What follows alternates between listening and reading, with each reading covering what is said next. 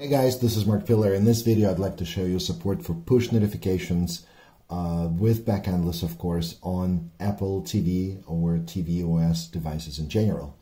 This is quite exciting because we've had backendless for iOS quite some time, and recently we've been doing some work to broaden the support for different types of devices, and now we have support for tvOS, which is fantastic. So pretty much every single feature that is provided by backendless and you could use on iOS can now be used on the tvOS devices. But today we'll be focusing just on push notifications. I have this dual screen set up where you can see right here in the corner my television set screen, and I have right there tvOS running with just basically a standard setup. And on the other screen, this is my Xcode project, and what I'm going to do, I will just run it first so we can see some basic support for push notifications, but then I'll show you some additional other pretty cool things. So now that the application is launching, and what it does when it runs for the very first time, it's going to ask you to give the permission to send push notifications. So I'm going to click allow and provide access to sending out push notifications. And this big push button in the middle of the screen, if I were to press it, which is what I'm doing, it sends out a push notification that goes out to APNS, Apple Push Notification Service, and it comes back. And right here, as you can see where it says, this is my silent test message, this is the actual payload of the push notification. As you can see in the code, I'm gonna scroll down to it, and in here you see that we're adding this header where it says this is my silent test message. The push notification comes in as a silent push notification, but then we're basically taking the content, taking the payload, and displaying it as a message on Apple TV. This is very straightforward. You can send push notifications using backendless APIs. In fact, let me switch to backendless console. This is the app that this Apple TV connects to. In fact, if I go to messaging and select my default channel, because that's the channel that the app registers with, under devices, if I were to select iOS, you can see there's device registration. So this is the actual device registration for my Apple TV.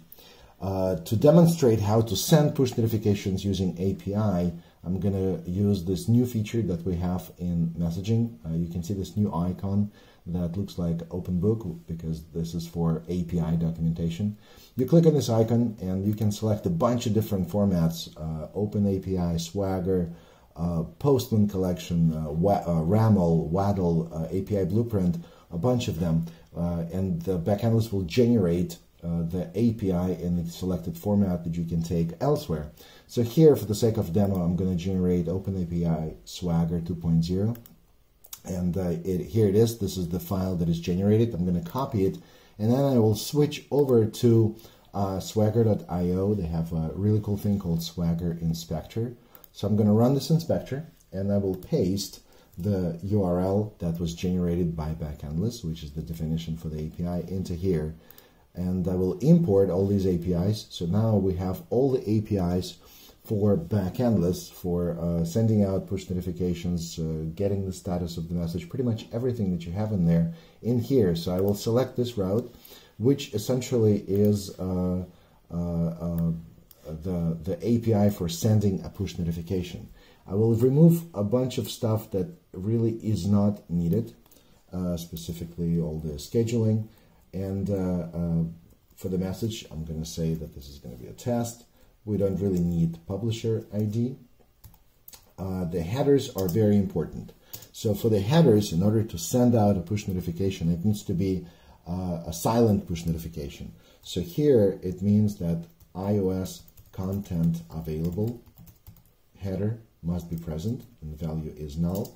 And then the header that is expected by the application itself is my message, because that's what we've been sending out. It can be anything. Whenever you do iOS content available, you dictate the headers. But in this case, it is called my message. So let me just specify my message with the content push notifications are cool. And that's it. So who is this notification going to go out to? Well, in this case, it's going to this specific device ID. So let's copy this device ID and then put it right here as a single cast. So we can remove this push broadcast completely. Okay. Now, if I were to send this request, it is sent. Now check it out. It says push notifications are cool. So to put it all together, first of all, we have push notifications working as a single cast, targeting specific specific Apple TV right here. Second of all, you can see that I was able to extract a Swagger document for a specific messaging channel in Backendless, which is right here, default channel, and I went to this generating API. I imported it into Swagger, and I was able to use this API directly from swagger.io to target my TV. But you could actually picture that you could have your own device, your own application to send out push notifications. Okay, now something else that I wanted to show you is I'm going to step outside of that app. Right here, you can see that there is this good-looking icon for my TV app. And what I will do is I will send out a different type of notification. In this case, that notification is going to be a badge. So I will modify this header to say iOS badge. And let's just say that the value is going to be 2. So if I were to send this notification, notice that right here in the corner, we got the badge for that app that contains number 2. And which is also another really cool feature. If you're building an app for tvOS and you want to use badge updates for your app, you can easily do that too using Backendless. So that's pretty much it. There is a lot in there to digest, but the cool thing from the programming side on the Apple TV, in the Apple TV project, the APIs are very similar to iOS. It works for both Objective-C and Swift, and you can use Backendless library, which would basically be using it exactly the same way as you did on iOS. Hopefully you found this useful. If you have any feedback, please write it in the comments. And until next video, happy coding!